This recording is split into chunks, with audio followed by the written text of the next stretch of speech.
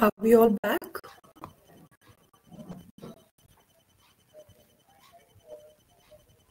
Okay, great. So welcome back, everyone. As we can see from your enthusiastic responses, we hope you're feeling all fresh, energetic about the next session as well. For the next session, we have Dr. Shivani Shah with us. Shivani completed her master's degree from the Maharaja Sayaji Rao University in Vadodara, India, in biochemistry, her doctoral degree in immunology from the Department of Microbiology and Immunology, Loyola University in Illinois, USA. She has had the opportunity to complete 2 postdocs, one at the Loyola University Medical Center, again in US, and one at the Department of Pathology, University of Massachusetts, US. After returning to India, she joined Cactus Communications as a managing editor in the Publications Support Services team. She has now been with Heritage for more than 5 years and currently holds the position of a publications manager. In her role, she uses her strong scientific background and language skills to help authors prepare publishable manuscripts and guide them into successful publications. She's also obtained a certification from the Board of Editors in the Life Sciences, BELS, in December 2013. And on that note, I would not take any more time and would like to invite Shivani. Over to you. Everyone, can you guys hear me?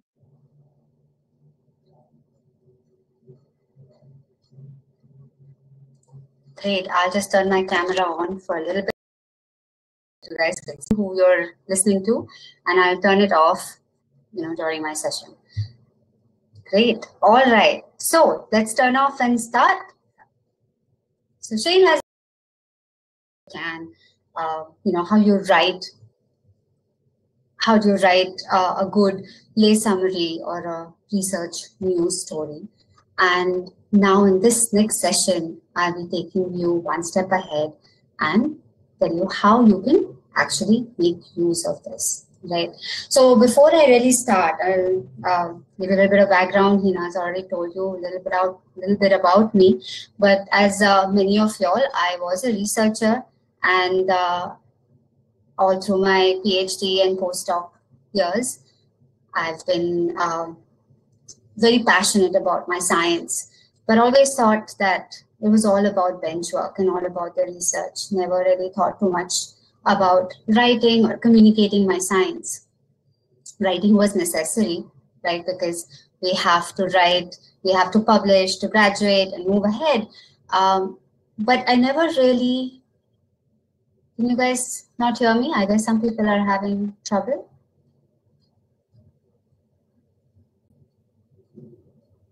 Okay, great. All right. So yeah, so writing for me was always hard, and communication, like beyond publication, was never in my thoughts, because it was never, it never seemed relevant at that time. But ever since I've come back to India, it's been about 9 years now. I've been with Cactus Communications. The first 7 years I was with the Publication Support Services, and that's when I really learned how to write and how and why, the importance of writing well and publishing high. All those things really came to me much after my life as a researcher. And today, as part of the Impact Science team, I'm learning how important science communication is. Right? So we all know why we write, why we publish. Is that right? Now, writing academic style is very different. We all know that, right? It's really hard to read a paper and understand sometimes what they want to say without spending quality time on the article. But it's not, but the science is there and it's all important. So communicating this well is one step further, where you're making it more simpler and more fun for other people to read. And while you can't do that in an academic setting, while you can't do that in your publication, there are ways which you've kind of already learned where you can make it easy and more engaging. Okay. So before I go any further, I'll start with a poll too. Neha, maybe you can help me put this poll up.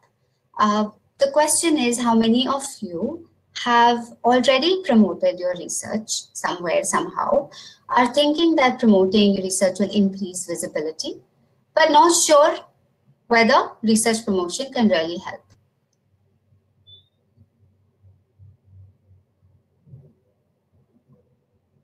While you guys answer this, I think many of us have already learned that promoting research will increase visibility, and I see that being reflected in your responses as well.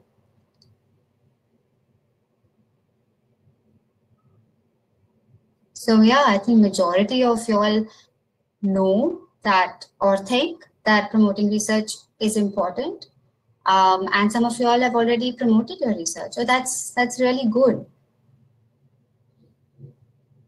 Maybe you can put down in comments how you've done that and what you've done so far. That's interesting.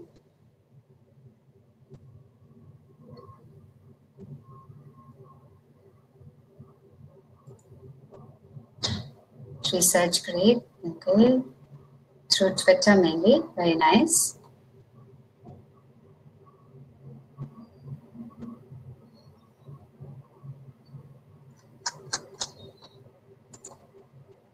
Okay, great. So yeah, there are about 20% who have already promoted research through ResearchGate, WhatsApp, blogging. Wow, nice. Twitter, LinkedIn, did an Insta and Facebook story, did through press release, institutional newsletter. Oh, excellent. All right. WordPress. All right. So these are all things I'm going to talk about today, and get all of you all familiar with these various sites and various pages that you can, platforms that you can use to further bring, talk about research and get out there. All right. So why do we promote research? We promote research primarily, you would think, to increase citations, right? You want to, you have this paper, you have excellent results, you get that publication, what else can you do? So you promote research where more people read about it, and then you eventually hope to increase your citations. Get visible. The more you talk about what you do, how you do it, where you're doing it, all of these are playing a role in getting yourself visible, getting yourself noticed, getting your lab noticed, your institute noticed. If you are faculty somewhere, maybe this is a good way to draw attention to students or postdocs across the country, who might then get interested in what you do and perhaps come to your lab someday. Naturally, yes, collaboration, and this is both academic as well as industry. So this is a good way to talk about your interests, talk about your findings, and get perhaps industry involved where your findings can possibly lead to a patent down the road, or even like a device or a product that can be marketed. A lot of funding agencies keep an eye out on social media. They're aware of what is being promoted, being talked about in the news. So yes, whatever you're promoting is going to help or is likely to help your acquisition of grants and funding. All of this is going to make an impact, right? Because whatever you are talking about, your research, your findings, eventually they are going to reach people, policymakers, and hopefully down the road they will have an impact. Again, obviously this will depend on the kind of science you're doing and the field you're working in, but all of these will help in making an impact. And yes, of course, sharing science, because that is primarily what we are all passionate about and what we want to talk about. Okay. How do you share your research? Well, one of the ways to do it is to use open access journals so people can freely read about your science. That's to collaborate. And lastly, to demonstrate impact. And what I'm going to talk about today is how you're going to get to that impact. We have a question here. I don't have findings yet. What we do is more infrastructure building at this stage.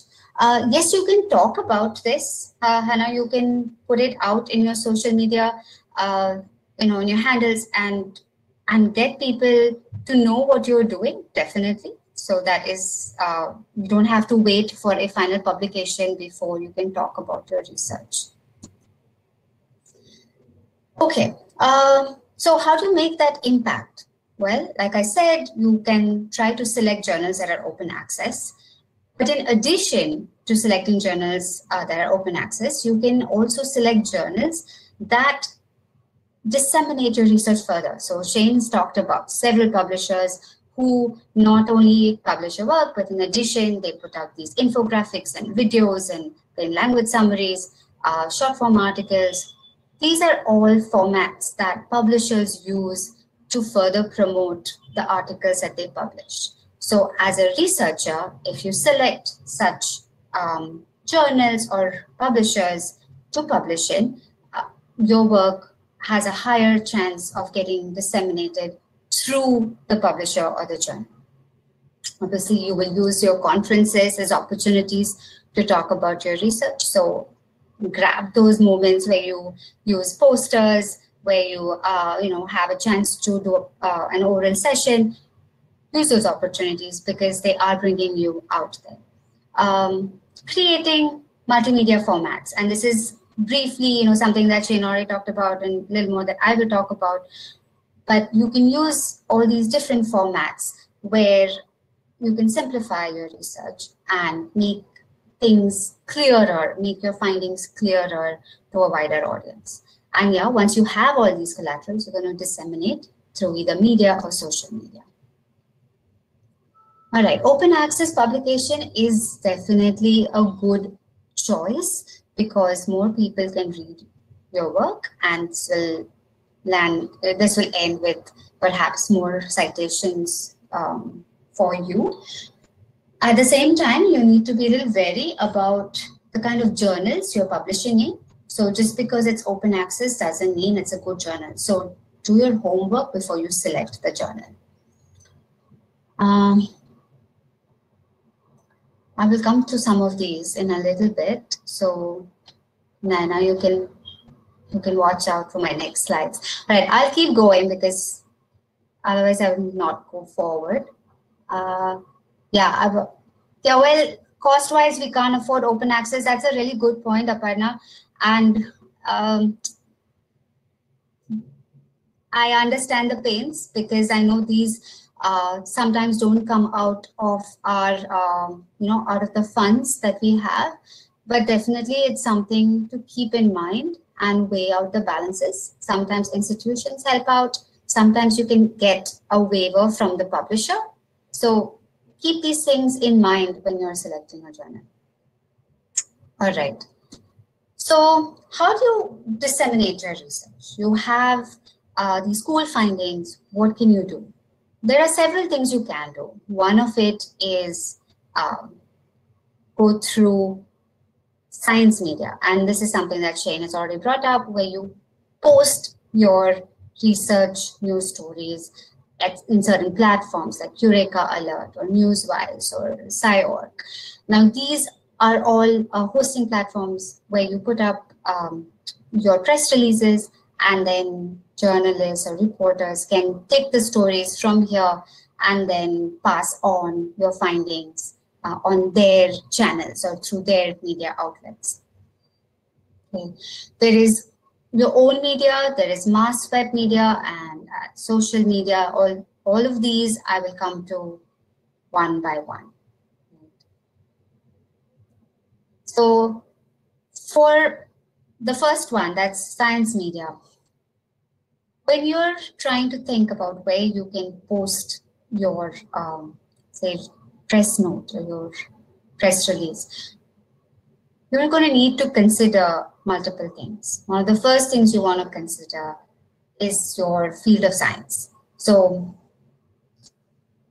think about where your research or your science is most talked about. Many of these platforms that are here, Eureka Alerts or Newswise, all of these publish across multiple fields, right? And they're good starting places for posting your RNSs, or RNS is short for press release. I should just stick to press release. All right.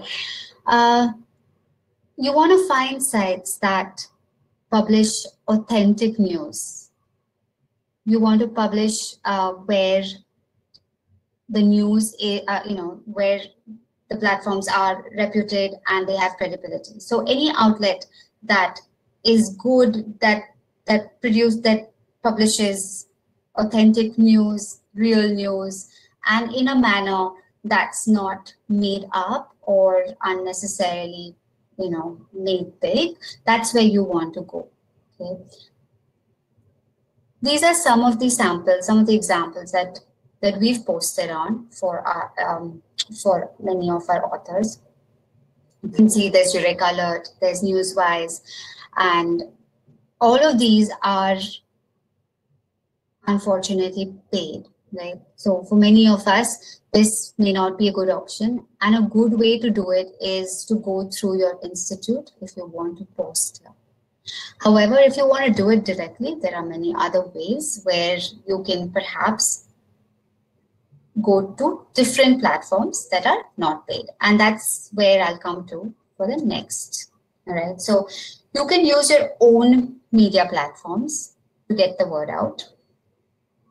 There is WordPress, there is QS Wow News, there's Medium. All of these, what they allow you to do is to post directly, and these are cost-free. So here, some of the places where you can post is you can have your own web page. Now this could be a lab page, it could be a university page, or you might want to create your own through WordPress. And then there are other self-publishing platforms. Like I mentioned, there is Medium, there is QS Wow News. And for these, you can just directly go ahead, create an account, and post your articles. And these are a couple of things that we've posted. Right. And what you'll notice time and time again is that along with these articles, we put up these images, or sometimes we have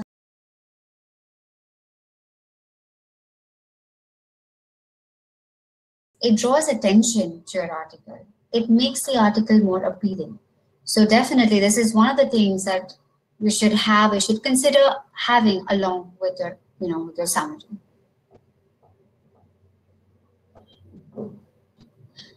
So Aditi says she gets emails from publishing houses who want to promote her research paper through lay summaries. You'll have to look at the publishing house and see which publishing house this is and whether they're legit. I would also, be careful about how it's done and for which, is this a published paper that you already have with them or not. That I think is very important. So take a look at where they are coming from. Have they published your article and now they want to talk about it? Then I think that's a great opportunity. And you should definitely, talk to them about it, find out more. All right. Any funding platform which encourages such ideas? I'm not sure, Renuka, about this, any funding platforms that encourage such ideas, but they are all watching you. So whatever you put out is definitely, like if you're blogging about it and it's got attention, or if you're posting your articles out somewhere, and again, if it's getting attention, then yeah, these are definitely pluses that the grantees are going to think about, and they're going to consider when they're deciding whether to give you that grant. Yeah, there are audible formats. You can do a podcast, but that's slightly different format, and it's more conversationalist. It's more like a conversation. So that's a whole different ball game there. All right.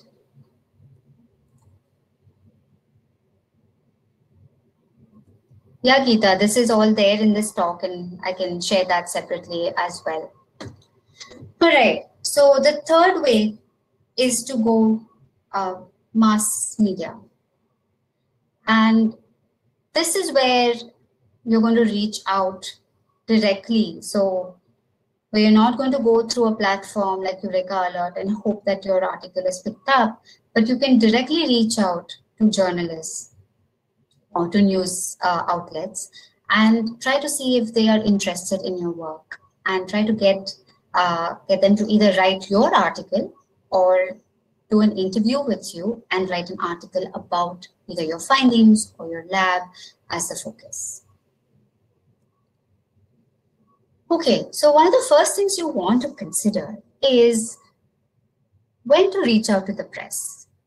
When is your information, when are your results newsworthy enough when a journalist will be interested in it? All right, so when your results are new, they're novel, when they significantly advance current science, advance information or literature that's in your field, they're relevant. So they're newsworthy in the sense that they're current and applicable to current times. So say, for instance, today, if you have a new finding on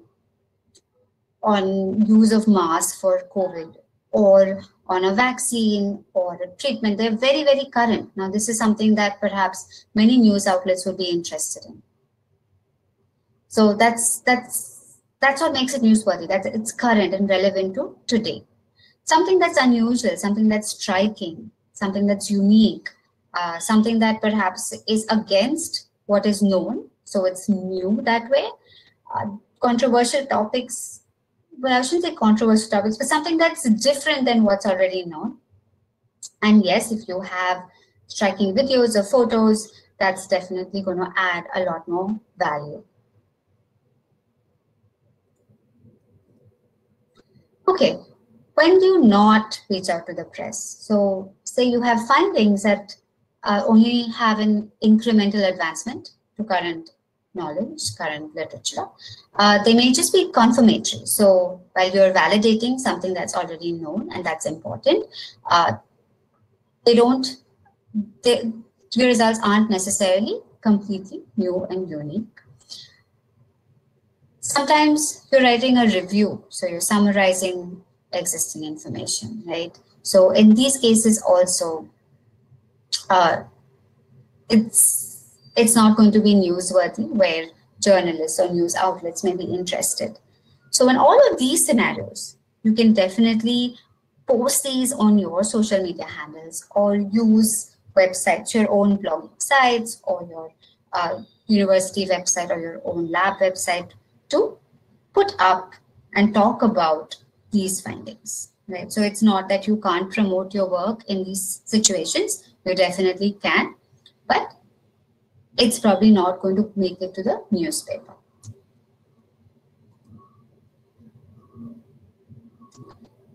Okay, so how does a science news cycle really work, right?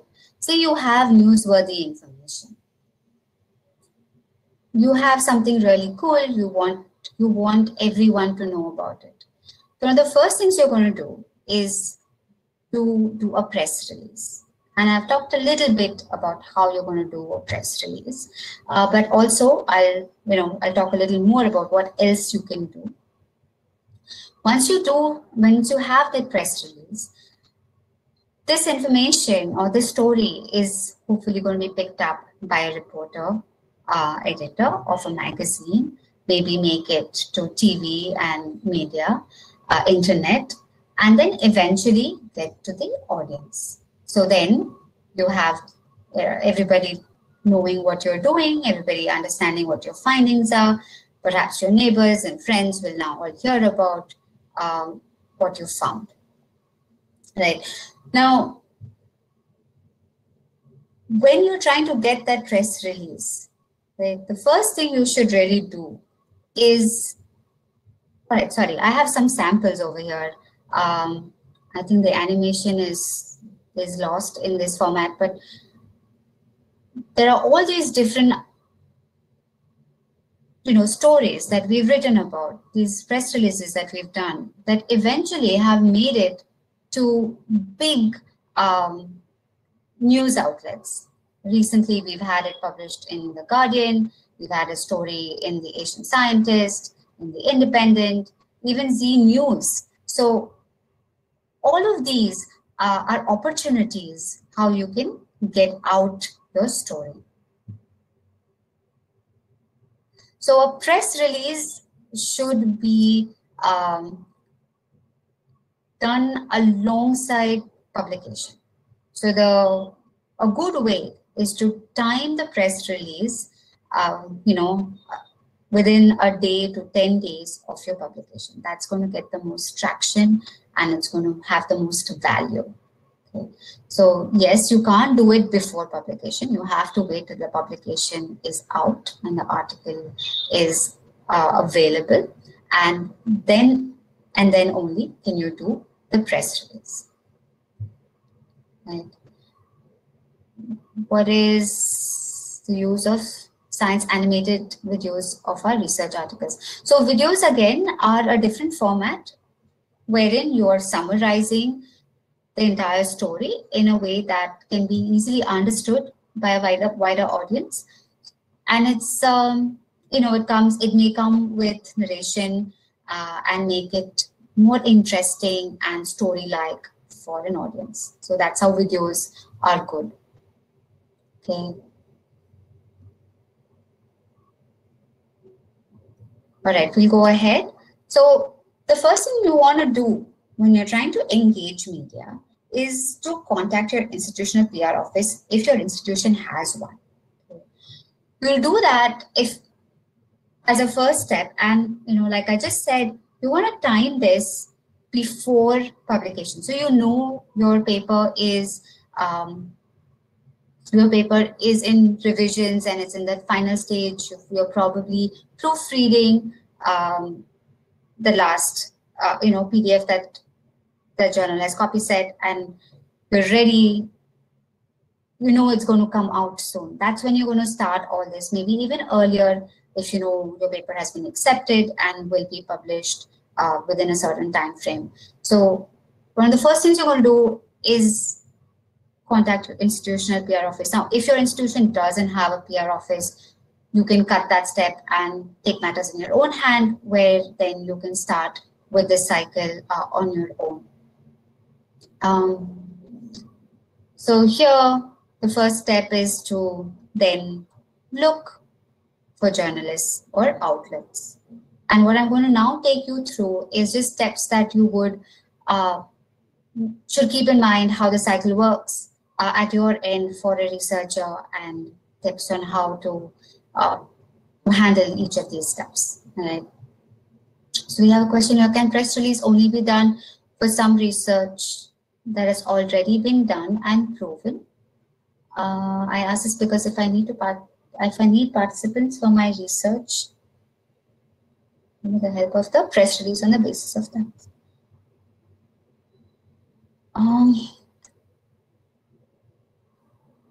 I'm not sure I understand. So you're saying, Shristi, you're saying, can press release only be done for some research that has already been done?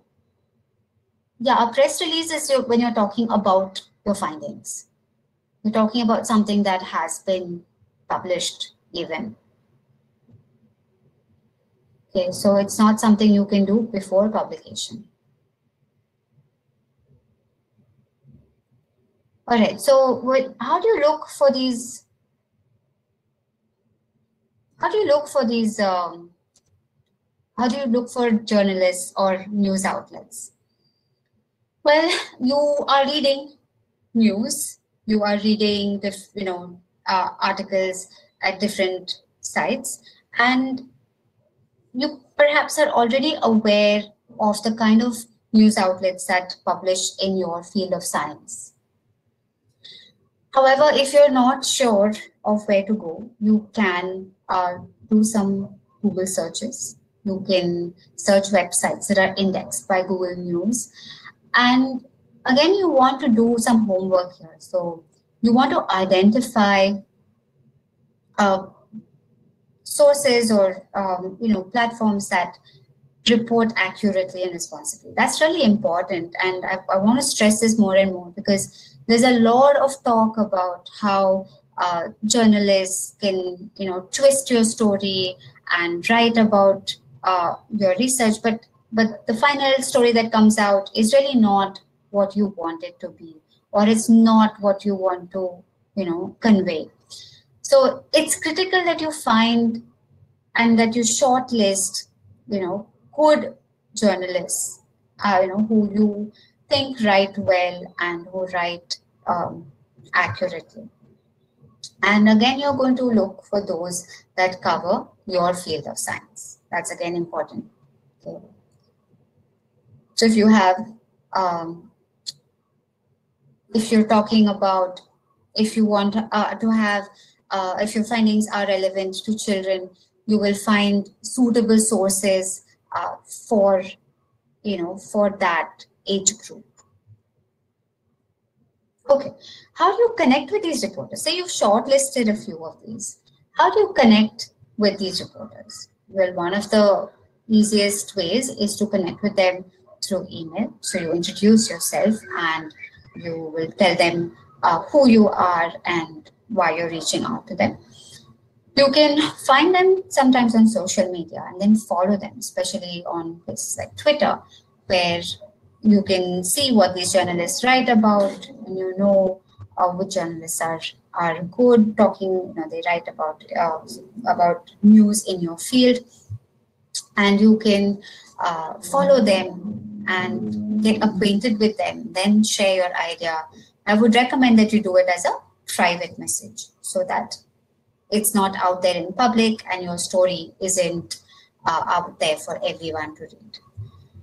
And before you do all this, make sure that your LinkedIn and Twitter profiles are updated because the journalist is going to check you out.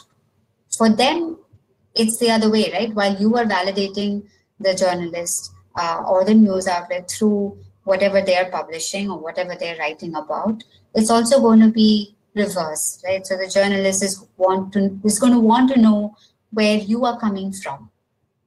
Are you authentic? Is your research authentic? Why should they write about you? So they will do some of their background checks before they probably even respond back to you. How do you pitch your story? So say you've connected with some reporters. Now you want to write to them about your story.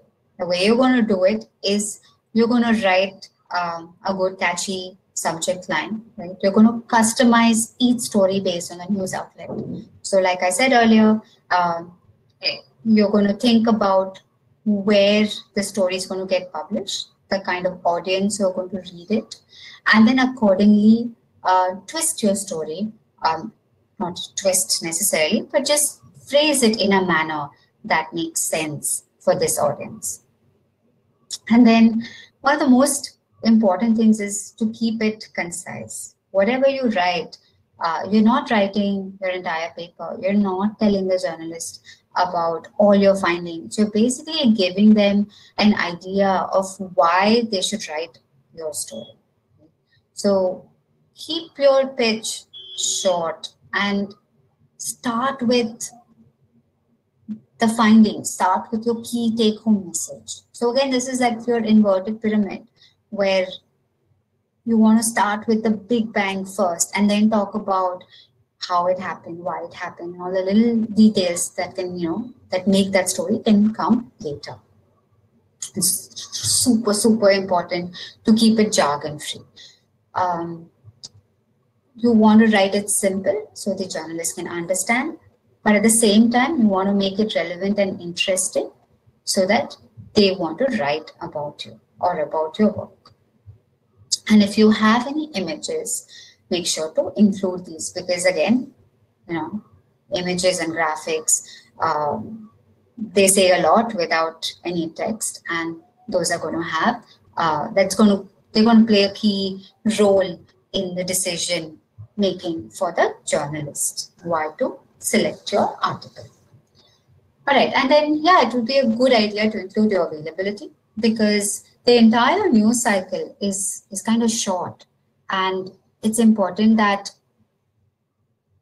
the journalist can take your story and quickly write about it. So they're going to come to you and say, if they're interested, they're going to come to you and say, hey, can I meet you today maybe, or tomorrow, and we can just talk about it. So I can write this. This is relevant. I'm very interested. I want to write it. I have to put out this article by the end of this week. So it's likely that they may want to hurry and talk to you very soon. So include your availability within your pitch itself.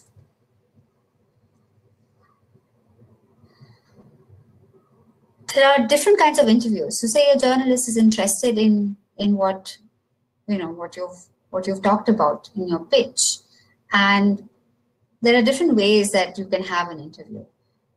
One of the biggest ways is a TV interview. Say you have really interesting news and they want to do a TV interview. There could be a radio interview, or something that's probably most common, or especially in today's COVID world, where it's going to actually be a print or an online interview, perhaps through Zoom call. So Jyoti has a question here. She says, how does one tackle the problem of making the findings of basic research interesting, especially when any potential applicability, societal relevance may not be immediately obvious? So Jyoti, this is a tough part, right? This is a crux of how you convey your story, how you make it interesting. A good way is to think of an analogy, or is to think of a metaphor, something that people can relate it to. It may not be something that's right there. Sometimes you may have to go the extra mile in thinking about how your research can be interesting to somebody else. It could be something very basic. It could be biochemistry, basic research, right? So making this into something that's interesting will really depend on how you think about your research and where you think it's going. So those are big picture things. You need to think big picture rather than the nitty-gritties. Why is this research important? Why do you want people to know about it? That is the question. Why do you want to share it? What do you think it's going to give to the community? So if you can answer those, you're going to come around to figuring out how to talk about it and how to make it more fun. And it's likely that not every finding is newsworthy, right? Not every finding can be made. I'm sure every finding can be made simpler, but it may not have direct application, and that's okay. So that's a choice you have to make, and that's a decision making. When is it going to be interesting? You go to the news only if it's going to be interesting to the community, where the community can get something out of it. Not every research, perhaps not every new research can make it to TV, right? So while you can write about it, you can write a press note about it, and it will be picked up within the science community, within your field. So it's not necessary it's going to go everywhere, but it may still get traction within your science fields, within your science community. So it's not like an all or none scenario in any case. Right. So for all of these, yes, Kamal, that's very true. Basic findings are pillars, They are the foundation of applied research, and it's important to talk about them. How you do it is a challenge, and that's something that will come, as you keep writing and keep reading, and as you can keep on thinking about the big picture. Okay, so here you have yourself an interview, and here you're sitting with the journalist and you're talking about your research, and the journalist is not really sure about what your research is. It's still complicated for the journalist, and the journalist is nice enough to tell you, hey, story is still complicated, but you aren't able to break it down further, or you haven't thought about it enough, and you're like, just throw in that metaphor out there, and you can figure it out. But it doesn't always work, right? It's not necessary that the journalist is going to get what you're saying, and this is going to come out badly for you, because at the end the journalist is just going to write something that may not be relevant, or that may not be accurate. So as a researcher coming up with this story, it's very important that you make the journalist understand what your story is about. Don't depend on the journalist.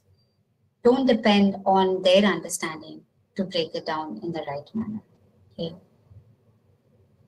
So one of the things that you need to do for an interview when you're preparing for it is learning about the host and the audience. So you learn about the journalist, for one. You read about the journalist. You figure out what the journalist is going to understand, what the journalist is going to, or how much journalists will understand. And then you want to think about the audience. Who is going to read this story at the end? And accordingly, you're going to summarize your key points. Accordingly, you're going to simplify your work so that both the journalist and the audience can understand. You can use stories, you can use metaphors, you can use anecdotes. All of these are great ways to simplify your work. So it may be basic research, okay? It may be basic findings, but it's a manner it's the manner in which you explain these findings. It's how you break down your science. Okay? So metaphors is a great way. I'll give you an example. There was a press note that we wrote where we had to explain that this molecule, spins in two different ways. And the way we explained that was one, that it spun like a top, okay? And two, think of it as a pencil going around your thumb. So these were just ways to explain how the spinning happens. These were metaphors that we use in terms of a spinning top and a pencil that's spinning around your thumb. And these are just ways to simplify your work. And you'll notice that no matter how fundamental your science is or how basic your science is, what makes it complex is the fact that you can't, or you think you can't break it down. But there are ways where you can break it down. There are ways you can, make your story more interesting, even though it's not all about finding a treatment or finding a vaccine or something very cutting edge that you think is cutting edge normally. Even basic science can be made more fun and more interesting. Okay. Like preparing for anything that you do, practice. You practice with peers, you can record it, you can practice in front of the mirror, make sure that whatever you're talking about makes sense to others, and you sound good when you record it, you look good when you're doing this in front of the mirror. All right. Now, these are some of the questions that you can prepare for. So expect these to happen. To be asked of you, right? So one of the first things is, why did you work on this? Why did you study this? What are your key findings? Was anything different? Did something jump out at you? What are the long-term implications? What are, how is this going to affect our community? So where is this outreach? What are you, what should we do about it? You have these great findings, okay, great. We're going to talk about it in this article, but why? Why should we be doing this? Another question is, do these findings affect policy, or why should these be funded? And finally, what's the next on the agenda? What else is there for you to address or for anyone else to address in this field? Okay. So it really boils down to the why you studied, the what you found, and how is this going to impact society or policy. And the last is, what's next? What's in the future? Okay. So these are normal questions that one should prepare for any possible interview. Okay. Now, I mentioned earlier that there were different kinds of interviews you could have. You could have a TV interview, a radio interview, a print interview. For all of these, there are different things that you need to keep in mind. Right. So one of the first things is appearance. When you're doing a TV interview, your appearance matters, okay, because you're going to be recorded wholesome. People are going to see you as you are. So you have to make sure that you dress well, that that you position yourself well, your posture is good, and some of the things that you may want to think about is what you're wearing, how it's going to look on camera, and things like that.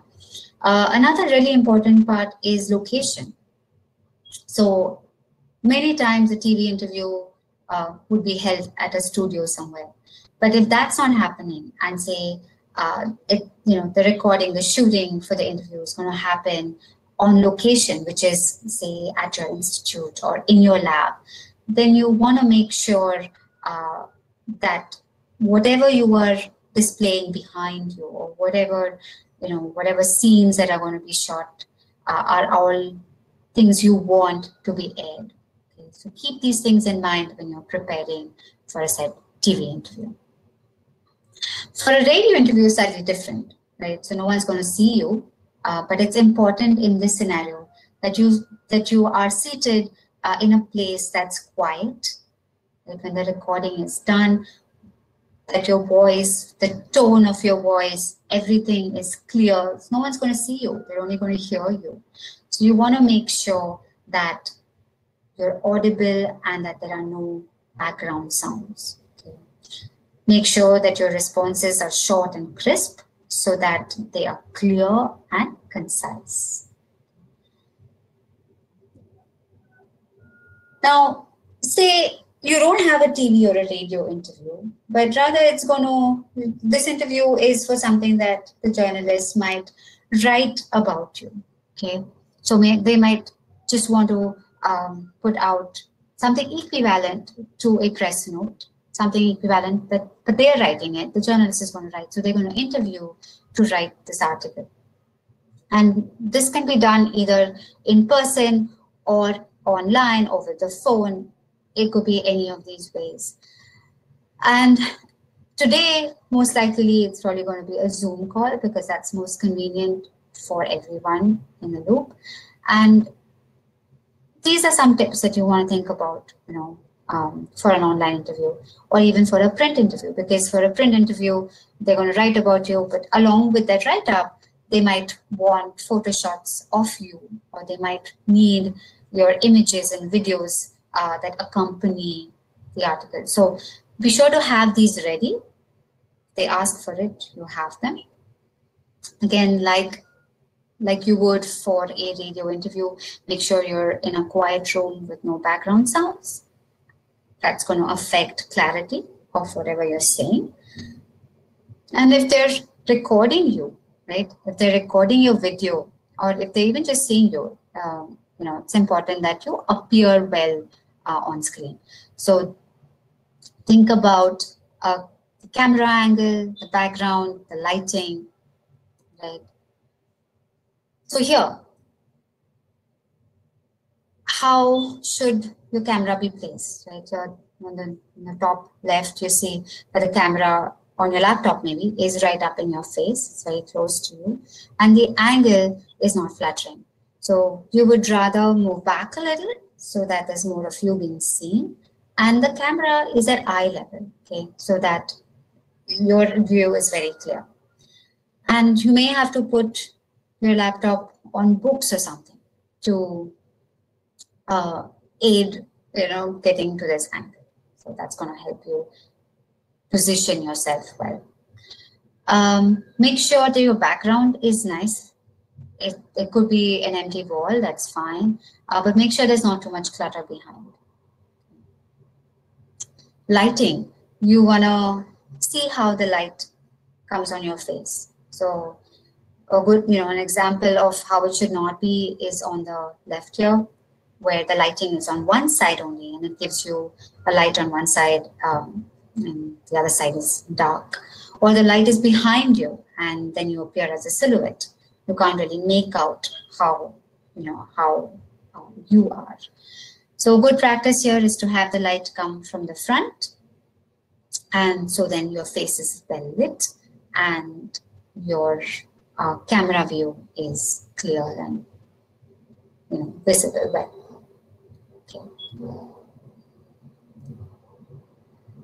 Okay, so some of the do's when you're thinking of a press release, when you're thinking of an interview, is the timing. You must time the press release well. Respect the journalist's deadline, because you want to make sure that your press release or your interview is timed well with what's happening now. In case you aren't able to meet this deadline, say you're busy or you're away at a meeting, you could suggest other sources other sources could be from somebody from your team, from your lab, who could do the interview with the journalist. Ensure that you have concise notes ready, thoughts on how you want to answer some of the obvious questions. Ensure that the journalist is understood. Okay? So it's really important here. If you're using a metaphor, I think someone asked, what if your metaphor is misconstrued or it's not understood well? Make sure that whatever you are using makes sense. Okay, you can't just use any metaphor and expect the journalist to understand. You can't use a Star Trek metaphor for your cancer research. So think about it. You have time before you do the interview. This kind of becomes part of your preparation, where you think about how you want to simplify your research. Think about what is going to make sense to the person who is listening to you. And yeah, offer videos or photos wherever relevant for the highest impact. Okay. Some things you want to keep in mind is that whatever you say during your interview is on the record. Okay, don't assume anything is off the record, because what happens sometimes is that we talk about a lot of things in an interview, and we may say, hey, this is off the record, but it may not actually happen that way. So the journalist may like what you said off the record and use that. We don't want that. Sometimes a lot of these misunderstandings happen when your interview isn't clear. So make sure whatever you're saying, think of it as, the journalist is going to use anything that you say. Don't expect to get to review the story once written. Often there is no time for that, and in media, this isn't the norm. So as researchers, we need, we assume that things will come back to us to review, but that doesn't really happen in media. So be careful with what you write. Be careful with what you tell the journalist, and make sure the journalist really understands. Okay, so here we have some some questions and comments on scientific language in native, in different languages. So while these are important to reach down to more, more people, to reach down to a wider audience, that's a whole different arena. Okay, so most of what we are doing today is first and primarily perhaps talked about in English, because that has the most global outreach. However, things are translated, things are dubbed, perhaps if it's a video, into different languages. Okay? And that's definitely something that can be done. So as and when you translate into different languages, you need to make sure that those translations are accurate and your story is still being conveyed in the right manner. Okay.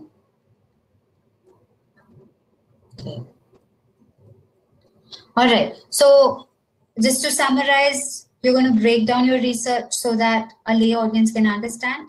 You want to make it interesting and to the point where it's newsworthy, right? So people are interested in reading about it and interested in hearing about it. Make it relevant so that it's about today, it's about things that are happening today or are likely to happen tomorrow. All of these things is going to increase the readability of your article and make it more interesting to more people, and therefore help in really disseminating your science out. Okay. Avoiding controversies. So yeah, there will be points where perhaps the journalist will ask you questions that you don't know the answer to. So instead of saying something that you don't know, just tell them that someone else, maybe the media relations team or maybe somebody else on your team might be a better person to address this question, and that you can get back to them later.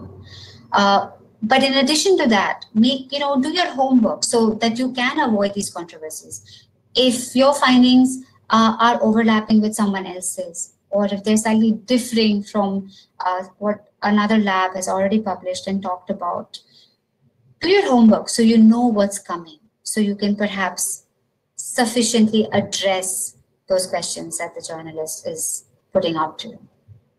Avoid negative statements, and you don't want to put down anyone else's work. Don't speculate, and don't talk about things that perhaps you don't know, but come back to your key message. Bring them back to what you want to convey and bring them back to your story.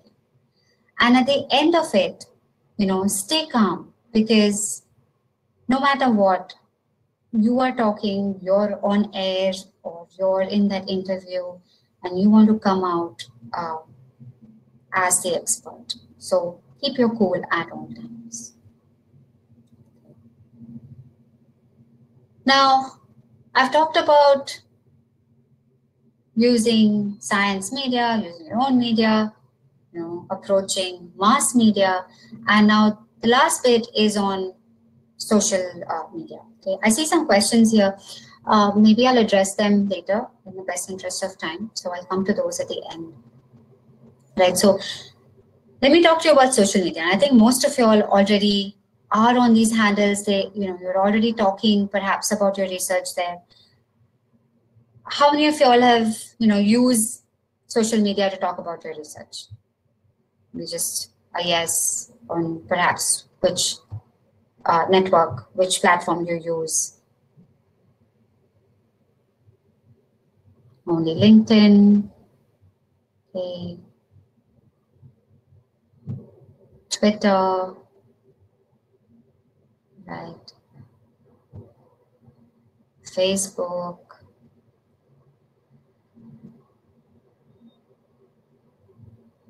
Insta, great. So yeah, so you guys are already there, blogging, ResearchGate, yeah, sure, why not? All right. So when you're talking about social media, right, you understand one of the main reasons why you talk through social media is because it's used. Okay, people are on social media, and as of last year, there estimated 3.6 billion users worldwide. So people are on social media, people are reading, people are watching, and this is only likely to increase as the years go by. Okay. So it's not just your daily activities or your daily happenings that you talk on social media. You can also talk about your research. Okay. So there are different platforms, right? LinkedIn, there's Twitter, Facebook, and primarily, I think if you use all these, the top three, those are the key ones. Okay? LinkedIn is where you kind of put yourself out there. You have a formal profile, and you're connected to other people who are professionally connected with you. And here you can put up a summary of your paper accompanied by a link. And what it's going to do is all your professional connections are going to read about it. On Twitter, you're going to, it's where you chatter. You're going to talk about findings, or in bite-sized portions. You're going to talk about, it's going to be a really small summary where you're going to grab someone's attention to go read the paper. Okay? And you can do this either on your personal handle or university handle. And a lot of these journals and publishers are also on these platforms, right? So they are on Twitter, they're on Facebook and Instagram, and they also put up their publications. So if you're one of those publications, it might be that they will put up summaries of your paper, or small graphics, or even videos of your paper. So these are great ways to use social media to talk about your science and to really push your findings out to a wider audience. Okay, and if you have a video, you have YouTube, you can post your video there along with the description, and that's also going to definitely add to the number of people who are going to view, and then perhaps even go and read your paper and cite your paper down the road. All right, so a few things that LinkedIn is really good for. One of it is that makes, it allows you to be visible in a professional setup. It's a good place to network and collaborate with other people, both in and outside your field, or outside your field, maybe just relevant to what you're doing. You can tailor your profile here and tailor it towards your career interests, tailor it towards your career progression. So, and it's also a place where your CV is almost ready always, right? As if you keep your profile updated, your CV is always ready, and anyone who is trying to find out more about you, maybe to collaborate, or maybe even to come interview you, could be a journalist, they check out your LinkedIn page, they're likely to know a little bit about who you are and what you're interested in. So for those who aren't very familiar with LinkedIn, there is a LinkedIn headline, and here you can make a statement about what you do and why you're unique. You can have, update your profile summary and make sure that your profile is complete at all times. Include a photo, because like I said, people are going to come to your LinkedIn page and check you out, I guess, so that they know who they're dealing with. Make sure that whatever you're posting is positive. Okay? You want to make sure that you're seen in a good light. And make sure to update your profile regularly. Twitter is generally used to engage with people, again, network, collaborate, and here you can follow groups. So I met this assistant professor once who wasn't able to keep up with all the happenings in his field. And he got onto Twitter and he started following certain labs and certain groups in his field. And what he realized is that he's like, this is the best way for me to keep tabs of what's happening. It's easiest. So I don't have to go sift through everything that's on PubMed. And likewise, when you are commenting, when you are tweeting on Twitter, the same people are going to follow you, are going to share whatever you're tweeting and retweet. And that's pretty much how the cycle goes in sharing your research and disseminating it out there. Okay, so I think most of you all are familiar with this, but first you're going to search and follow people who are who are tweeting about things that interest you. You can tweet about anything to get visible so that other people see you. Use hashtags, post pictures, and yeah, when you're talking about another journal or a scientist, make sure you include their names in, so that these are all connections and ways to build in your networking scene. Facebook is generally used to keep in touch, but you can also have a professional page up there. And again, this is something that people can see. Again, a place where you can put up your stories, put up your research, put up your findings, and thereby have more people come read about what you do. All right. I think, yeah, post often, comment often, and use links for longer posts. So say you have a longer article, you can just write a short summary, but again, make that interesting and catchy. So for all of social media, really, what you've got to figure out what you want to talk about. Again, it's about simplifying your research and breaking it down into something short and interesting. And you can use hashtags, mention people whose attention you want. You can use visuals and talk about your research journey. These are all things that's going to help people read about what you do and understand, talk about it in their own ways to their friends. So I think this is fairly clear how social media will help you. But yeah, it's going to allow you to build your contacts, promote your research for funding, and stay updated in the field. All right. So a good research communication strategy really is to do a little bit of all of this. Is to have your press note out, try to get that interview, talk about it in social media, talk about it through your websites, and just have that cycle going so that more people are coming in the loop, more people are reading about your work. And this is something that we do for our authors. We kind of help them get there through various steps. All right. So one of the first things we do is that we help them shortlist journalists or news outlets, platforms where their stories can be published. And it's simplified, like I said, so that everyone can understand what the research is about. So we help do that as well. And that's something that you as a researcher should be thinking about doing.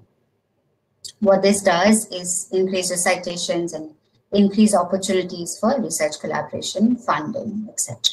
Okay. If you have graphics, if you have infographics along with your article, it's going to go a long way in increasing your altmetric score. So this is something that Shane talked to you about, what an altmetric score is and what it does.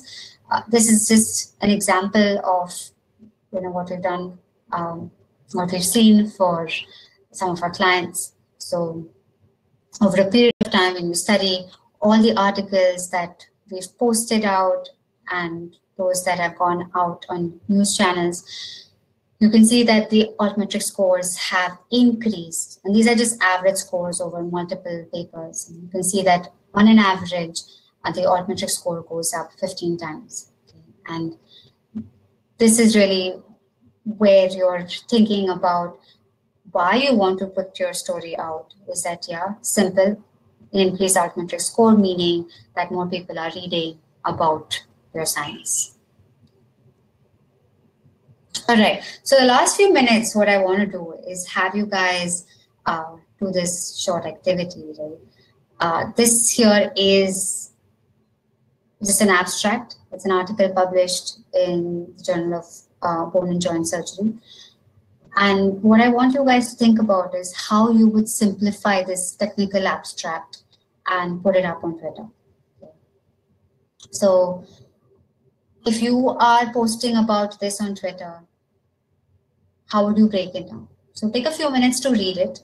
And what I have here on the next slide, I'll put it up in a few seconds, are some options. Okay.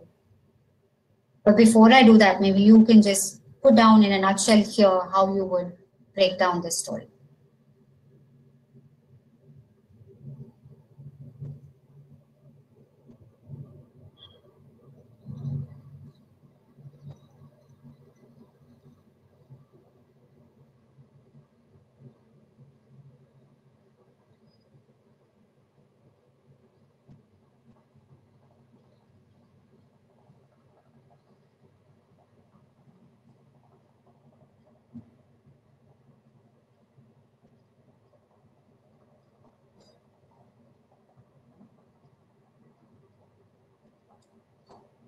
While you guys are reading, maybe I'll answer one of these questions.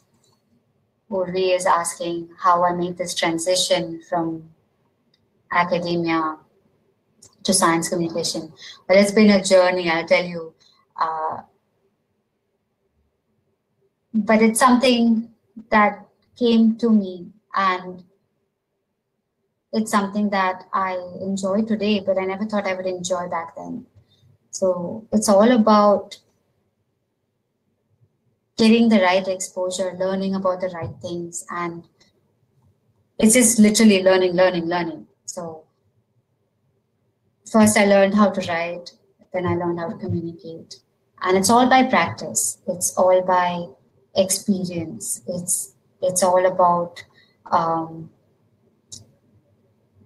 really understanding what you're reading. So what kind of experience in my PhD postdoc helped me at least make this transition is my ability to, say, break down this abstract that's up here. I can do this in a few minutes and get an idea of what the paper is about and how this was done. So how the research was carried out, what the key findings are, and really what my take-home message is. And breaking down information, simplifying it is basically the crux of science communication.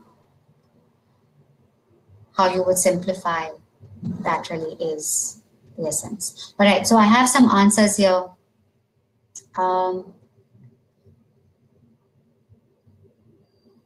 Methylene blue found useful to detect infected cells.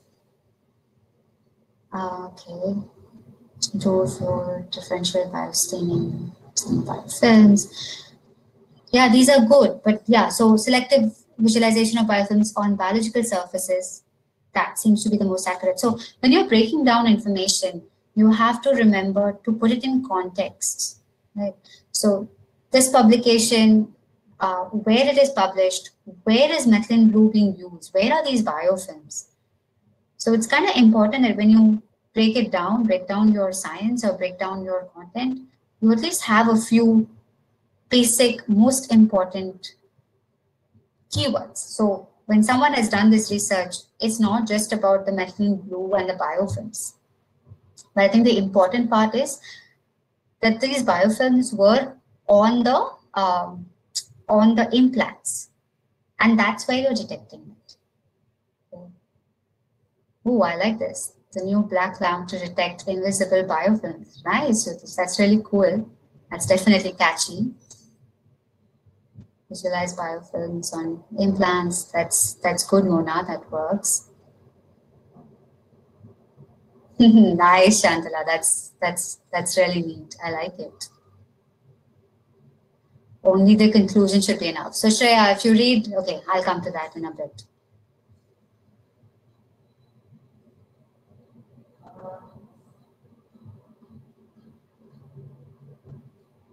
Okay, great. So now what I'm going to do, I think most of you all have come up with some really cool options.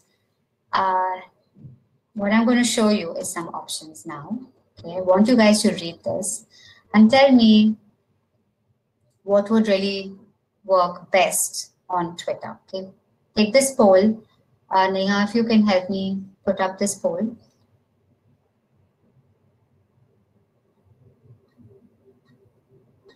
Which of these options would you want to put up on Twitter?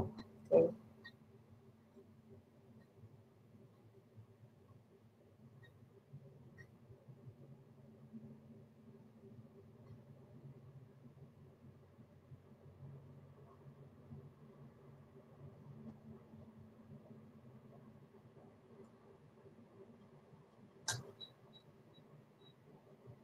Okay, great. I think most of y'all are answering A.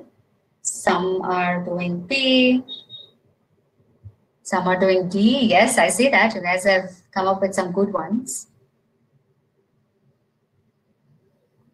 So the goal of having a Twitter post is not just about giving out the crux, also it's about getting people to go read your paper, especially for people in the science community or people who are in the field, other surgeons maybe, or other doctors who might find this interesting. So you're always going to think about who's going to read this and how they're going to take it forward. One of the goals as a publisher would be to get people to come read the paper. One of the goals as a researcher also is to come read the paper, because you want people to go cite your research at the end. Right? So, all right. So I have a lot of people who've answered, and majority of them have chosen A, which is the way I would go. Right? There's no right or wrong, but A is where I would go with, simply because if I had to choose between A and B, let's say that. If I had to choose between A and B, I would go with A. And the reason is that I've talked about where this is published. I've talked about, so JBJS is a journal. I've kind of hashtagged some keywords, and I've got the crux of the information out there. I've brought in methylene blue, I've brought in resistant bacteria, which is the problem at hand. And I'm talking about the bone implants, right? Where these resistant bacteria are. Okay, now why is B not so good? Or why can B, or how can B be better? So the first part of B is fine. Here we're bringing in the journal, we're bringing in the setup, but the conclusion or the last bit is very technical. Okay, so NB is an effective disclosing agent. What is disclosing agent? For S. aureus and P. aeruginosa biofilms. Again, this is technical, right? NB may allow surgeons to see biofilms and may allow for enhanced what? I don't even know what this means. So this last bit is something that I would not use. And that's why the conclusion of the abstract is not a good way to talk about in social media.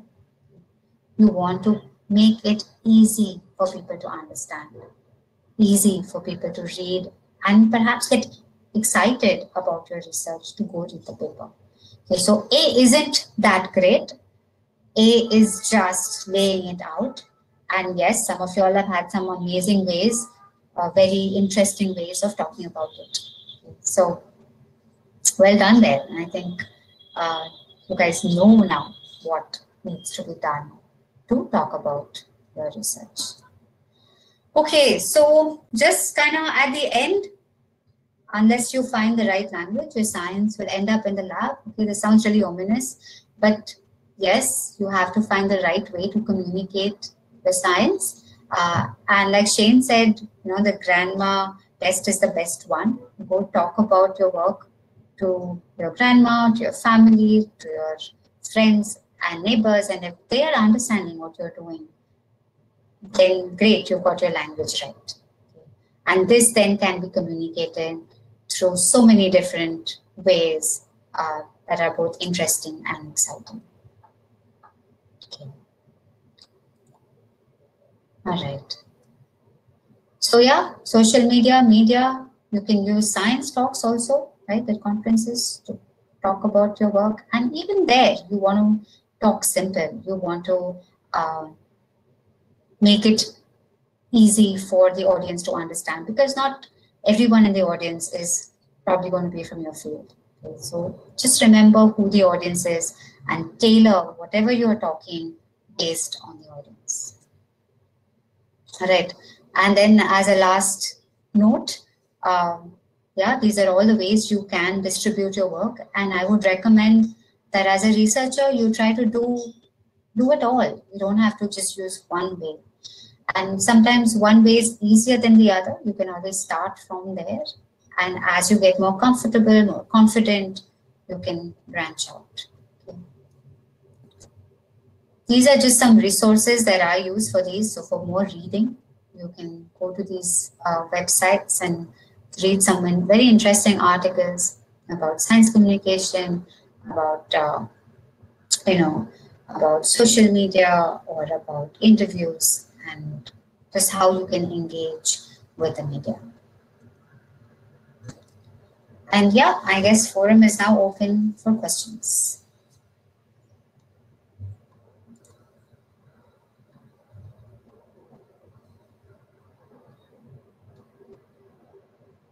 Please switch on your cameras so that we can start with the questions.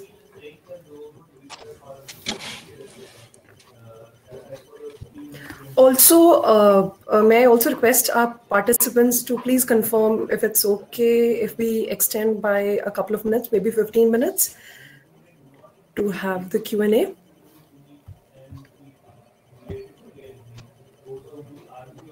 Yeah, thank you. Shane, can we have you on the camera as well, please?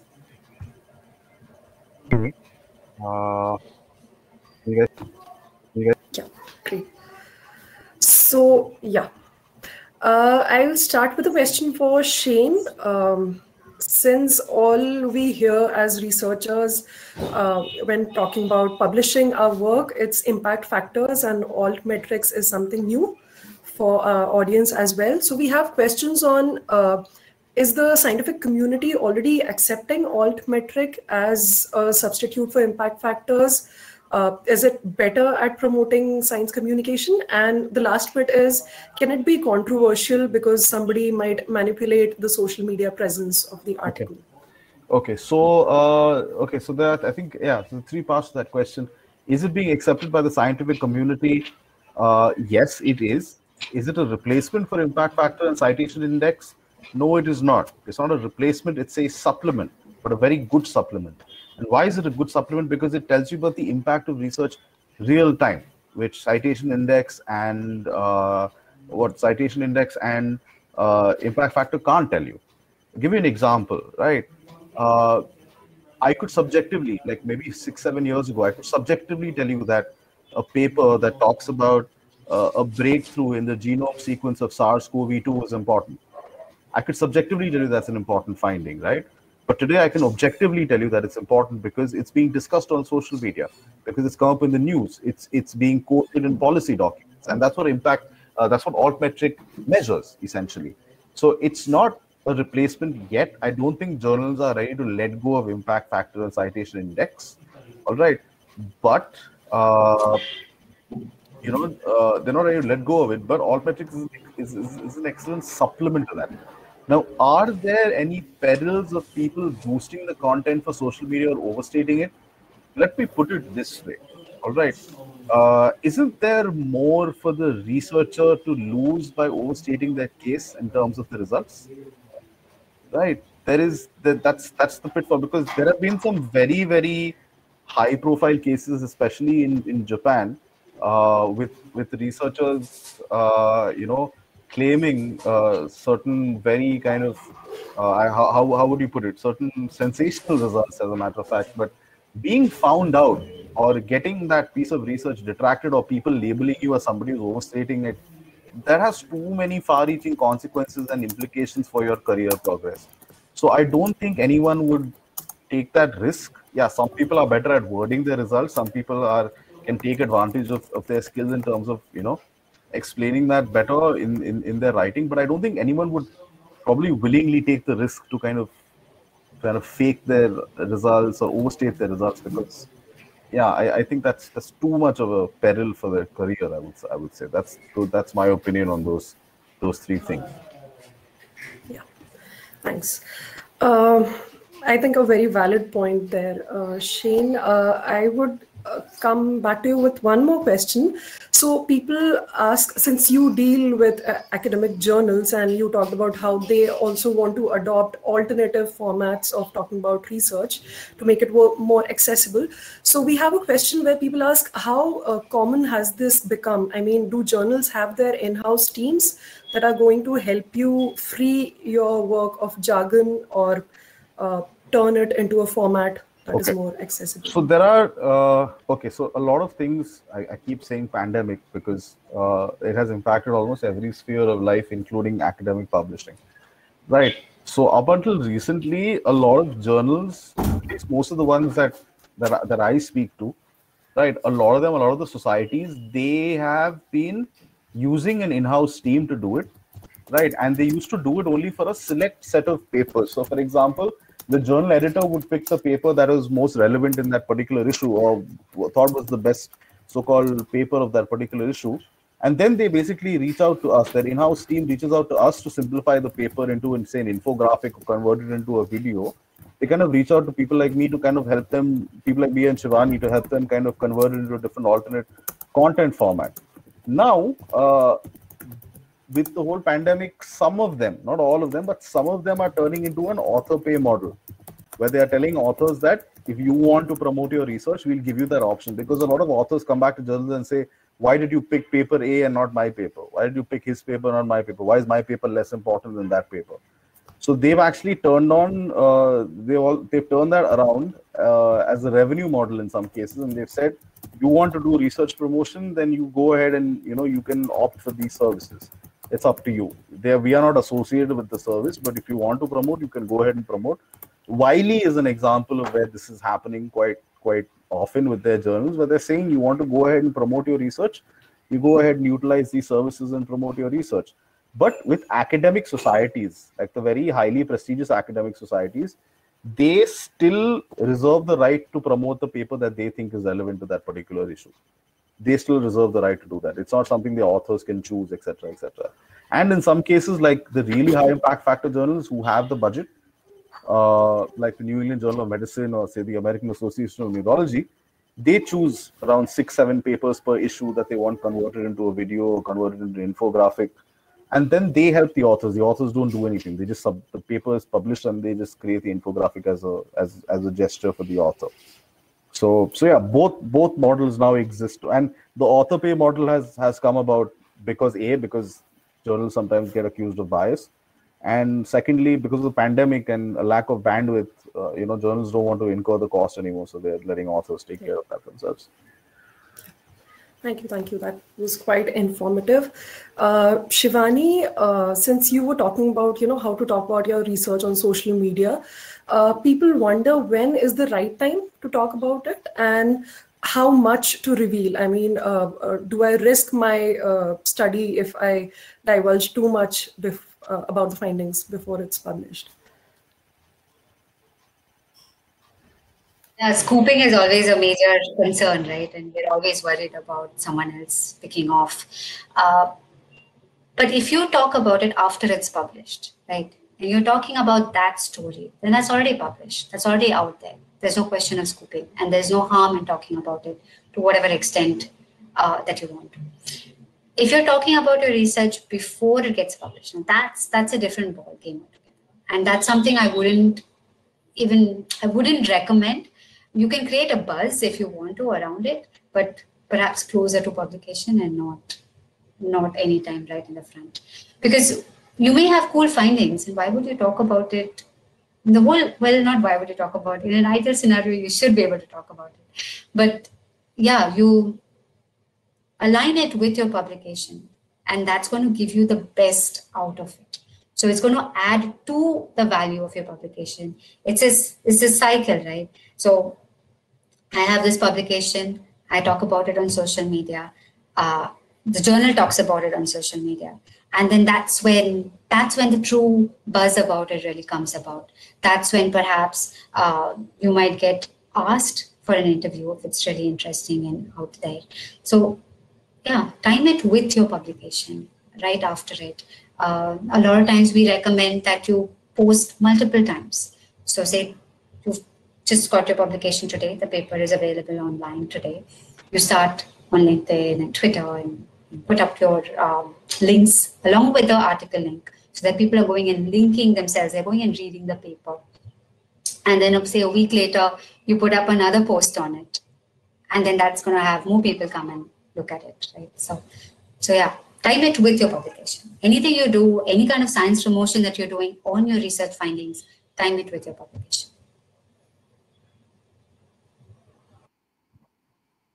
About the journal embargo policies.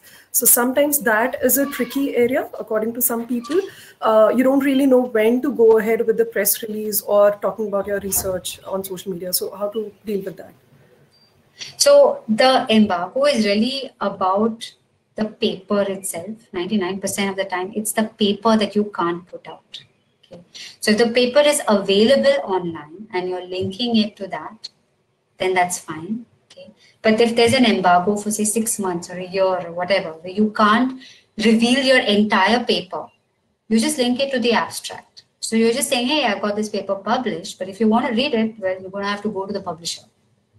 And you can let out, whatever is, you're already summarizing your study in the abstract. So that's available for sure. And you can add in little more tidbits to make it more interesting. I'm sure no publisher will say no, because that's just going to increase readers coming to their page and increase downloads for them. So yeah, you can definitely talk about in a summarized format during the embargo period. Can't reveal the whole article, you can't post the entire PDF somewhere, but yeah. So yeah, again, you already preempted my next question. So it is about posting full text of your paper if it's not available otherwise through the journal. I mean, you would maybe feel an ownership of the paper. This is my paper, so I can post it. Is it ethically okay to do that? That depends on your publisher. It totally depends on your publisher and whether this is open access. Well, if it's open access, you won't feel the need to publish it yourself, right? But if it's not open access, then it's copyrighted with the publisher. So to do that would be technically unethical. Yeah. ResearchGate is not like the publishers at all. They don't make any bones about it, right? Moreover, I think there's been a very high-profile case with regard to Sci-Hub, if I'm not mistaken, where Elsevier is taking them to court now. Elsevier and Wiley are both taking them to court because of making research papers available, free of cost, or making them available now. I understand the arguments, and I completely understand the argument that it's the researcher's work, firstly, right? The journal is just putting it on its platform. But the thing is, the journal legally owns a certain level of copyright, right? The journal legally owns a certain level of copyright, and for that purpose, we have to kind of respect the fact that the copyright is owned by the journal legally, right? If you don't respect that copyright, then the journal will just say, don't publish here, then go somewhere else, publish open access if you have to. Secondly, the model for accessing publications, right? The model for accessing publications is such that your institute pays for that subscription to that particular journal. Every institute should be paying for subscriptions, and you access it through your library.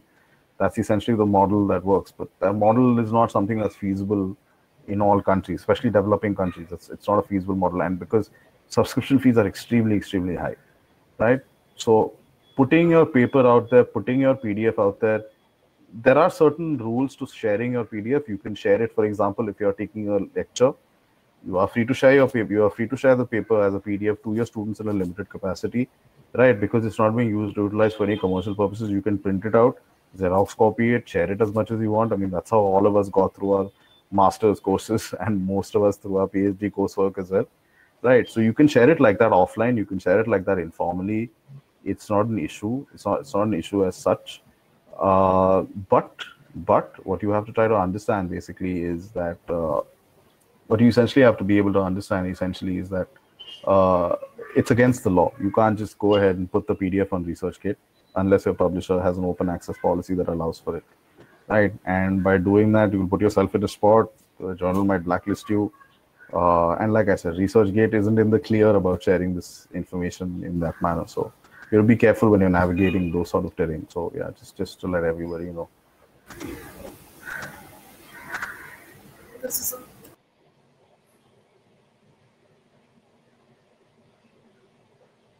So the next question is for you, Shane. We have a lot of people asking us, you can always talk about applied research or something that has immediate real world implications easily compared to something that is more fundamental in nature. So how do you simplify things there? How do you make it relevant for the public? And how do you tread that fine line of not oversimplifying it and yet staying clear of the jargon?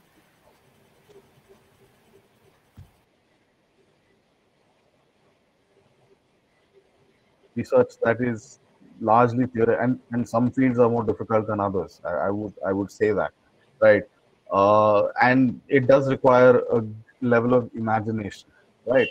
To give you a good example, Schrodinger's cat. Why do we know about Schrodinger's cat?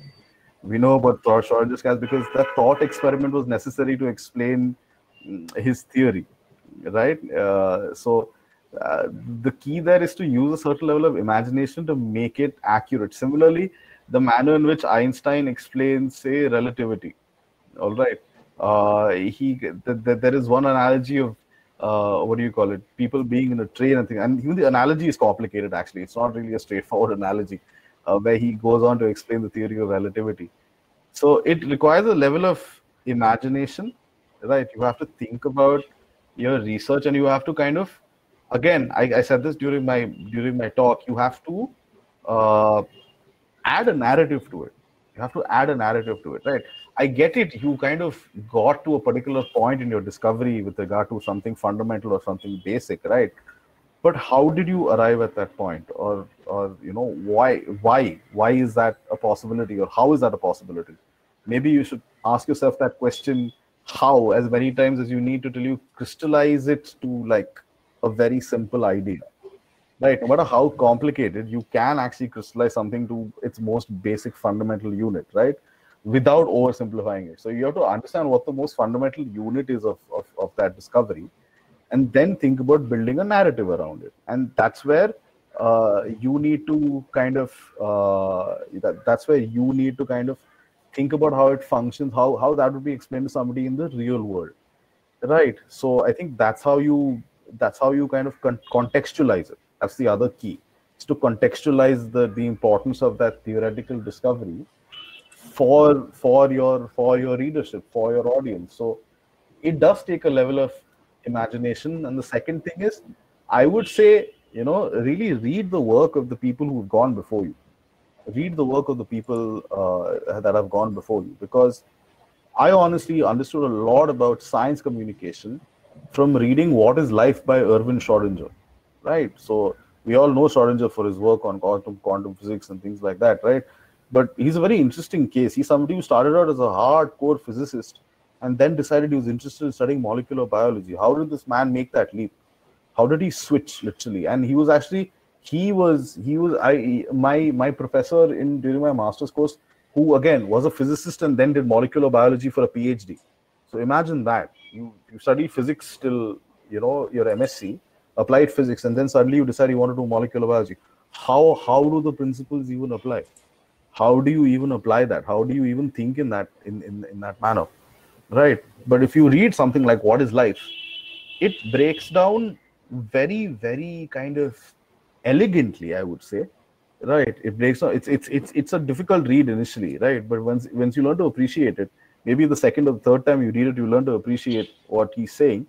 Is that he actually connects? Erwin Schrödinger actually connects the whole pieces of where all the various elements of our sciences align with one another to give us a picture of what or how our existence is made possible. He actually does that. I don't want to spoil the book for anybody, but read pieces like that. Read about how, what's the book, somebody asks, and that is What is Life? The book's name is What is Life by Irvin Schrodinger. You should read it. It's a very thin book, and you can maybe finish it over the weekend. It'd be well worth your time to read What is Life. And yeah, don't just read manuscripts. Read about how people discovered things. Read about Einstein's life. Read about the struggles people have had. Read about their discovery journey, because somebody helped them break it down. And when you read that, you'll get an idea of how you are supposed to do it. You'll get an idea of how you could probably do it. You'll get the cue there. You'll get the idea there. I cannot possibly tell you how best to communicate your research, because I don't know it yet. I haven't seen it, right? But like I said, when you read that book, you will identify the idea in your head as to, this is the narrative I can adopt to communicate something that's basic and non-translational. So yeah.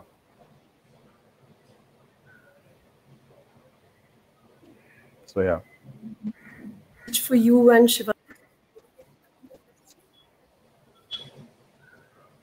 Yeah, sure. I think Hina's screen is frozen. Yeah.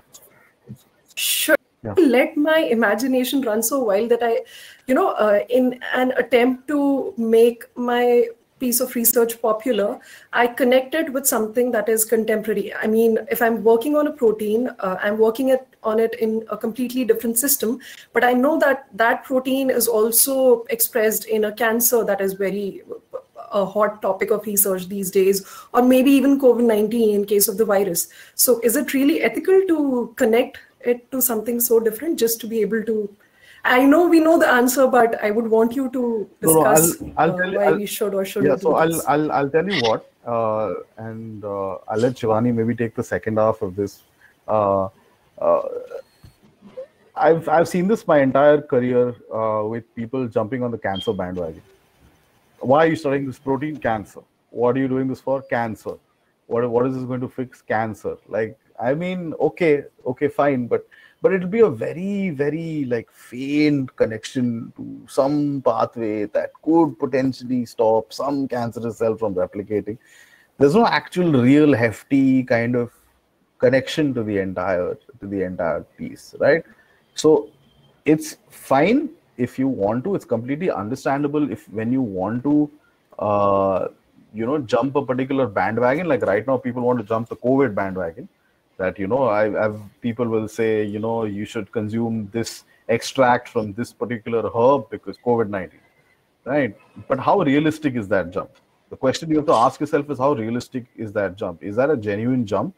Is there a genuine connection to making that jump? Or you're just making it because you can get a few eyeballs? Because that's not worth it. It's not worth getting those 3 or 4 eyeballs. You might as well say, yeah, this has nothing to do with COVID. This has nothing to do with anything mainstream. This is completely new. This is completely different, right?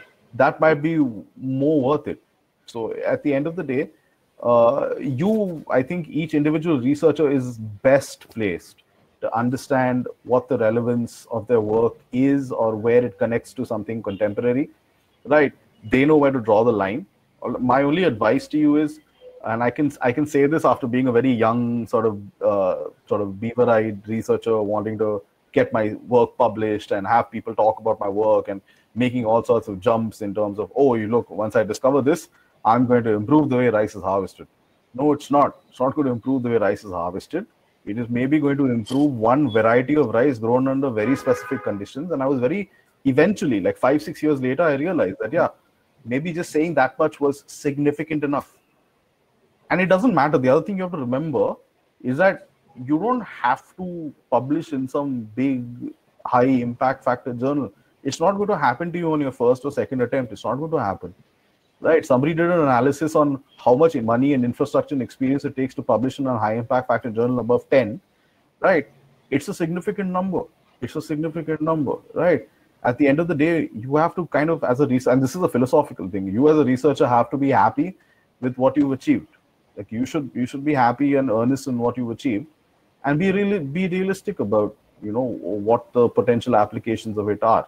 So like I said, don't jump the bandwagon for like 3 or 4 of you, because that'll last for a day, 2 weeks. But will that really push your career forward? Will that give you any sort? You might as well just wait and take time. Like I said, good things take time. So you might as well take time and come out with a piece of research that really will establish you. So that's just my perspective. Shivani. Yeah, I totally agree with Shane.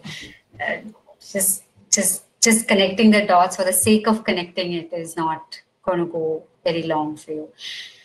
And I think at some point, all researchers, all scientists understand the value of basic fundamental research. So yeah, when I started, I wanted something big picture. I wanted, oh, it needs to impact this, it needs to impact that. But what I ended up doing, for instance, was looking at this specific subset of immune cells in my body, okay, and how they are generated in certain scenarios. It was extremely niche and very, very basic. And that's fine. I'm totally proud about it. And I'll never try to hook it up. Yeah, maybe I try to, at some point in my, dissertation, I probably have written that there are connections to, autoimmunity or cancer therapy or whatever. But that's not the crux of my story. That's not what I based my story on. So there's no harm in saying, in fine print somewhere that, yeah, these have bigger, larger implications, but as long as you're very clear that that implication is not within my study now, I think that's fine. So yes, not everything need, yeah. In 99.9% of people's eyes, it is still your discovery. It is still, nobody will take that away from you. Even if it's a very tiny blip on the whole circle that is human knowledge, and you've only made a small dent in pushing it forward, it's still your dent, right? Own it, own it. I'd rather have a really small discovery to my name, which nobody cares about, rather than being in a large conglomerate of 40, 50 people, right, and publish something and nobody knows. Like, I'd rather own that one discovery that is mine, truly mine, right? So whatever it is, no matter how small it is, own it. Don't feel like, and it happens in labs and institutes. You'll go into a lab and be like, I wish I had this study, or I wish I had this model to work with, or I wish I was working on this paradigm of the research problem. You don't have to. Whatever you're doing at that point in time, just do that well. Just do that well, because whatever it is, it's yours, and just own it and be proud of it. That's it. Yeah. So I guess not everything needs to be the next big cure for diabetes and cancer every day.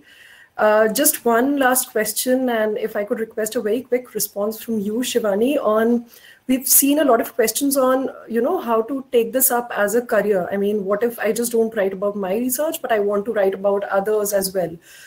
Is it only a science journalist's job, or if I'm a researcher now, how do I go about doing this in the future? So I think there's multiple ways of looking at it.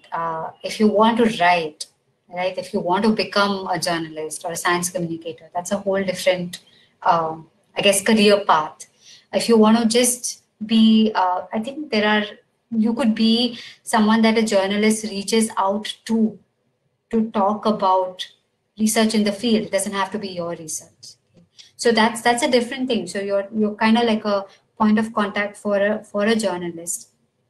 And you can talk about other people's researchers in that path as well. But if you really want to do science communication, then you've got to be really good at breaking down, understanding all aspects of research, fundamental, hardcore science, niche ones, across different fields perhaps. If you want to do science communication, there are several courses you can do. You can take up some writing courses. Maybe Shane might be a better person to answer this part. He has a better background experience on that. I've come across here just as experience, and I pick up things every day. But if you want to do formal training, Shane, do you have any ideas? Communication itself. Firstly, like Shivani said, there have been days where I've started my day looking at something which has to do with computational physics, looking at a simulation in terms of how something is going to work out in a very specific condition, computational, like heavy stuff, Boolean algebra and stuff in it, right? And then I've moved straight from there onto something that talks about a genocidal crisis in an African country. Right. So you cover both topics in 2 hours. How do you comprehend that? Right. So the first thing you have to do to be a science communicator is love science and not the subject. all right, just to love the aspect of research and discovery. You have to appreciate the more general aspects of it, right? So I'm a plant molecular biologist by education and training, right? But I am no longer doing that. I understand the motif that goes into research. For me, what you have to train yourself to do is understand and appreciate the motif that is in that research study, and then utilize that to tell, or utilize that to communicate. You cannot be attached to a subject. You have to be, attached to the science or the joy of discovery. I think that's really important. And the other aspect is, having great sort of writing and sort of communication skills. I think that is really, really critical. And like I said, the best way to do that is to read as much as possible and to practice your writing as much as possible. Going beyond just publishing. So you want to switch careers, and do something that's outside, core academia. You have to think about, you really have to start early. And I think there's something even probably Hina can tell you, right? You have to, the seed of that is planted in your mind when you're in your second year or your third year PhD, and you're like, I like this, but I feel like I'm meant for something more. And then you plant the seeds to do it, right? It doesn't just happen. You can't just decide in your fifth year PhD that I'm good. I think I next want to jump corporate. It's not going to happen. It's not. I'm going to be a science. It's not going to happen unless you have an insane amount of like natural ability, right? So you have to start today, where you kind of practice your writing. You read a lot. You set time for yourself on the weekends to kind of study topics, find out what's happening, and to be interested in the field of science communication and what's being communicated globally right now. That is important, to be interested, to be genuinely interested, right? Because if you do that, if you're interested, then you will find ways, you will find avenues, and opportunities will come your way, right? So we keep looking for people all the time, right? But it's very difficult to find that right mix of somebody who understands how science works and understands how communication works, right? And at the same time doesn't need a lot of time to do it, right? Because anybody, you give them 2 weeks to do something, then anybody will summarize a paper in 2 weeks, but I need it in 2 hours, 3 hours maybe. So I need somebody to read, and while they're reading it, comprehending and making notes of how they're going to summarize it. So yeah, the practice starts now if you're really interested in taking that up as a career. So yeah, absolutely. I mean, thank you, Shane, for letting me add a word here. I think degrees and certificates can take you only so far. I mean, it's your practice, and it starts well into your PhD. You need not wait for your PhD to end and then you start writing and looking for things. And we're quite lucky that these days everybody loves a well-rounded researcher instead of somebody who just works hard at the bench and doesn't look at the world outside. So thank you so much. I think this is the best wrap that we could have for this workshop. If I could sum up, we need to own our research. Unless we love the piece of work that we are doing, we won't be able to talk about it and make people pay attention to it. Thank you again, Shane and Shivani. We can see from the audience response, it was a wonderful session. And before we wrap up, I would take just 1 or 2 more minutes to talk about the India Alliance fellowship programs. As I mentioned, India Alliance is an independent, dynamic public charity. We fund research in biomedical and health communications. Excuse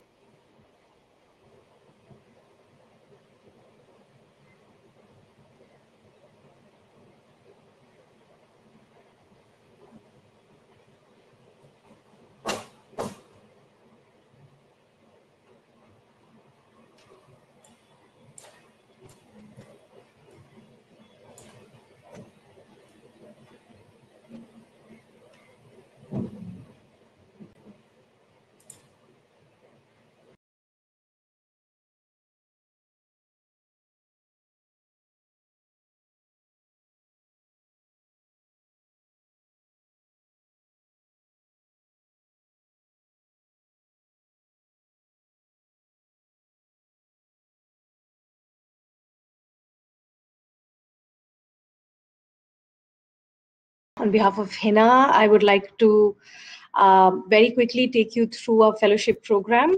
Okay, HINA is back. Back to you, HINA. I didn't realize I was off air.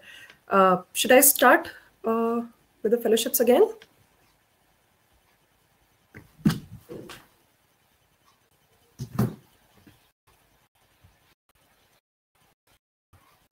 Am I audible to you all? I'm not sure.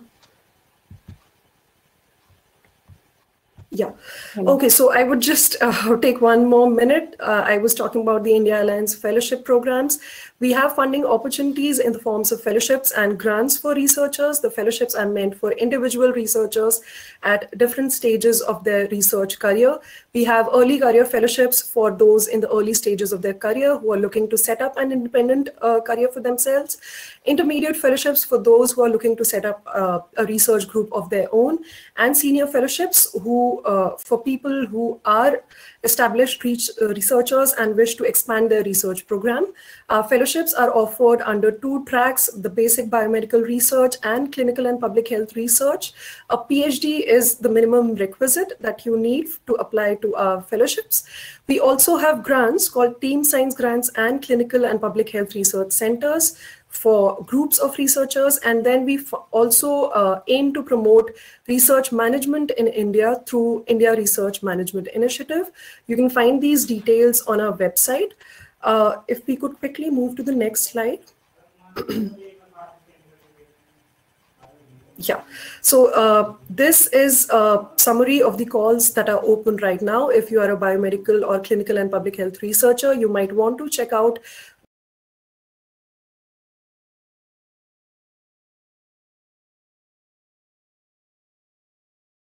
application till 1st March.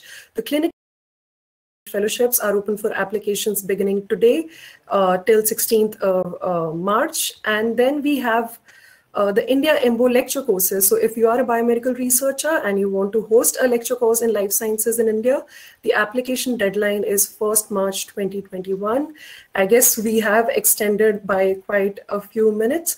So this brings us to the end. One final announcement is that the certificate of the workshop will be issued to only those who submit the feedback survey. You must have received it or would receive it once we close the workshop. You'll be redirected to the survey page as we end the session. So I request you to please submit the valuable feedback. It would help us come back to you with improved sessions and content. Please note that it would take at least 5 to 6 working days for us to issue the certificates to you. This brings us to an end. Thank you very much for being an enthusiastic audience. Please take care and stay safe, all of you. And watch out for the recordings of the sessions today on our YouTube channel. Thank you so much, all of you.